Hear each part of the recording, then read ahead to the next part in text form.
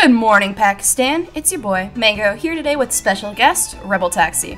Yeah. I'm sure you guys haven't heard of him, but he lets me put stuff in his butt. Mango, it's not that type of video. Not yet.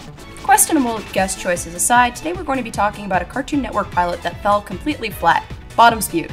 I'm going to let Pan explain the premise with a video I took of him at 2 in the morning because it truly captures the type of emotion that Bottom's Butte makes you feel. Bottom's Butte is about a woman and a teacher who suffers brain damage, and she loses her job and her personality completely shifts, and now she has to live at home and her mother has to take care of her, and she's bleeding money in this mansion. She no longer has any money. Her life's fucking ruined. Like, there's a scene where her student recognizes her and wants nothing to do with her. They ruined her. Let's play for laughs. It's all a joke. This woman's fucking life is ruined. It's like if BoJack Horseman was a wacky comedy. It's a wacky. Okay. This show sounds pretty dark, right? So why is it on Cartoon Network? Beginning in 2013, Cartoon Network created a Shorts department, which is an artist program for developing new series. Typically, a pilot created in the Shorts department only airs on the CN website, but Bottom's Butte was one of the few shorts to also air on live TV. The creator of Bottom's Butte, Minty Lewis, was already well established at Cartoon Network for working on other shows including We Bare Bears and Regular Show.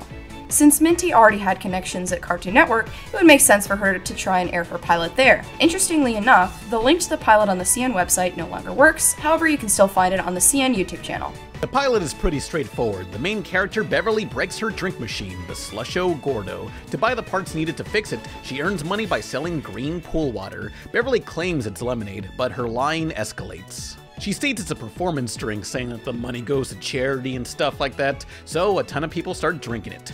Chug it down, slut. After her slut money is made, Beverly and Peanut can buy the parts to fix the stupid slush machine. At the same time, anyone who drank her green goo has gotten sick and passed out.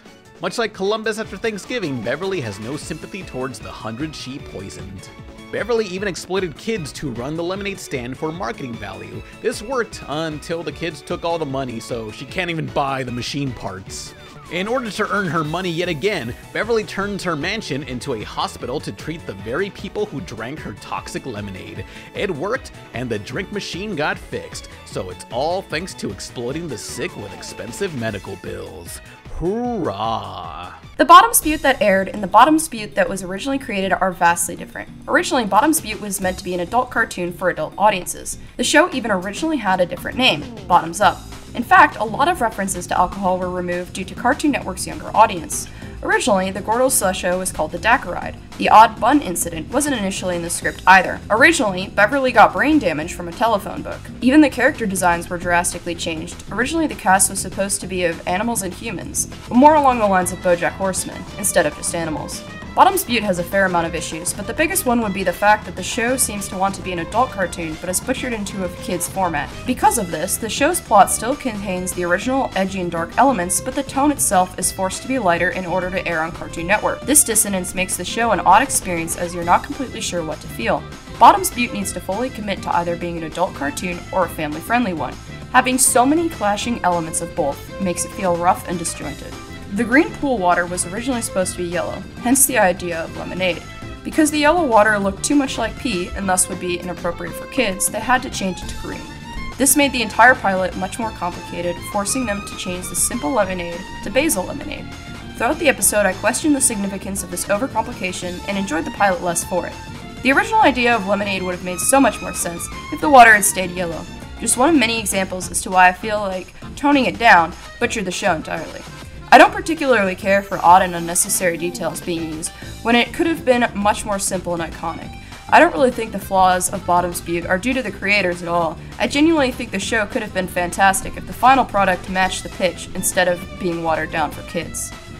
As mentioned previously, Minty has done work on many big cartoons. We tried reaching out to her for comment, but got no response, so we can assume she's either ashamed of both this cartoon and us, or has a life outside Instagram. All we have to go off of are old interviews, ones where she states she's not only the creator of the show, but also the voice of Peanut, which isn't surprising given Minty's past VA work. Here's what Minty has to say on her inspiration for the show. Is inspired by my mom's sister, who has a reputation for being crazy. Minty also talks a bit about her method for character creation. Characters come alive when they're in opposition to other characters. Problem solved! It costs money. We don't have that! And they can play off each other and their personalities expand by being juxtaposed with other characters. That's sort of how I perceive the world around me too, is looking at people and how they interact. Hear that, Peanut? No matter what happens, we're always gonna be just fine. Other interviews are a lot more in-depth than the CN ones since they're not required to be kid-friendly. One of the things I was thinking about was my Aunt Beverly, who has a giant, joyful, reckless personality, but now has Alzheimer's and spent most of her life in dealing with alcoholism. Specifically, I was thinking about a story of hers in which she decided to audition for a play as she was drunkenly walking by a theater.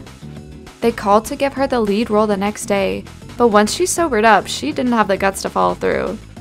The alpaca character, also named Beverly, grew out of me thinking about what it would be like if she could have just maintained that sweet spot of drunkenness. Like, maybe great things would have been possible if she could have just held on to that optimism and extroversion and risk-seeking behavior.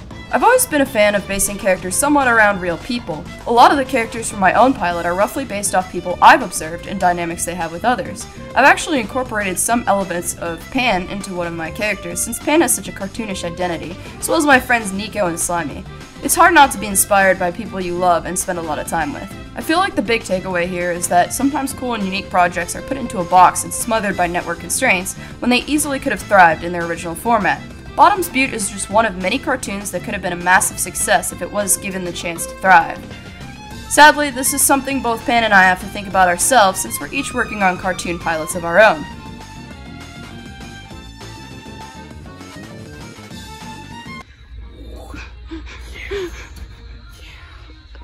Oh no. POV, you're dating a YouTuber. Pan, why? This idiot. This fucking idiot. What's he doing? Okay, Pan, do the outro, buddy. You got this. I believe in you. Make sure to smash the like button like my...